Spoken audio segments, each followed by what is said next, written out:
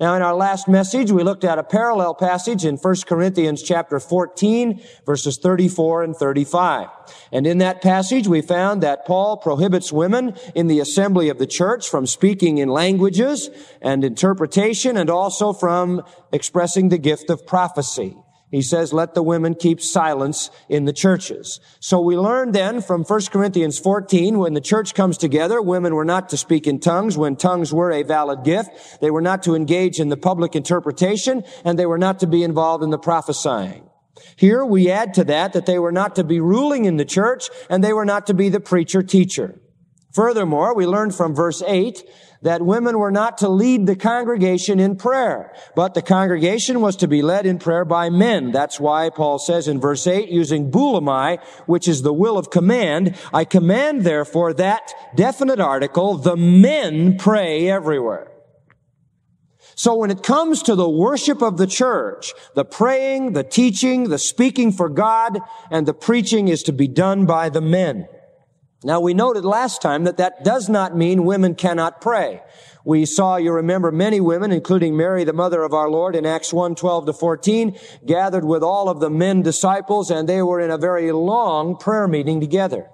There is a time and a place when women ought to pray together with men. It does not mean that women cannot teach the Word of God to children or other women. It does not mean they cannot speak out for God the gospel of Jesus Christ on every occasion that they are given. It does not mean that they cannot contribute in a Sunday school class or in a Bible study or in a home fellowship meeting. What it is saying is that in the duly constituted worship and service of the church, there is to be a clear line of distinction between the role of men and women that God wants established as His pattern, and that is that men do the leading and the teaching and the praying and the preaching, and women learn in silence with all subjection. That is why, beloved, there are no women apostles in the New Testament. There are no women prophets in the church. One prophetess named Anna is mentioned. She was prior to the church and functioned in a unique way, speaking to individual people about the coming Messiah. But there is no prophet in the New Testament church who is a woman. There is no woman pastor. There is no woman teacher. There is no woman evangelist, and no woman has written any book of the Bible.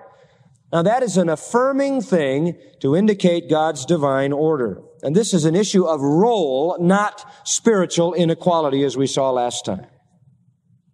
Now, the affirmative statement of verse 11, let the women learn in silence with all subjection, is given a clarifying and supporting counterpart in verse 12. Let's look at it.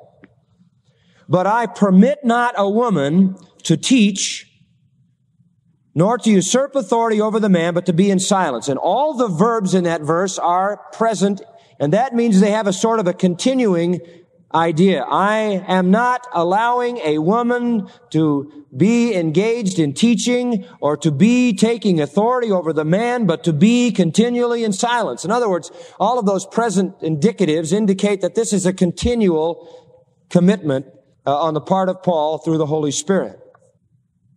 Now notice that in verse 11, let the women learn in silence, and at the end of verse 12, but to be in silence. So silence here is the issue, before and after.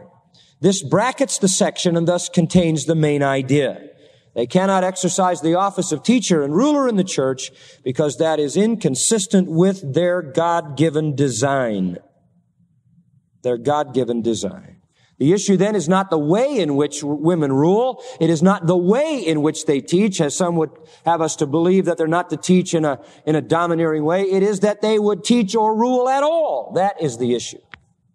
So women who don't lead in the public prayer of the church in verse 8, also don't teach, also don't give rulership over the church, also don't lead in public display of gifts as in the early church in prophecy and tongues and so forth. So you get the picture. Now, you say, well, does this wipe out all of our instruction? No. Do you remember Acts 18 where Aquila and Priscilla instructed Apollos? There's a time and a place where women are to be instructing others. And there may even be a time and a place where a woman and her husband could instruct another man, even a man who was a preacher. But it wouldn't be in the public worship and service of the church.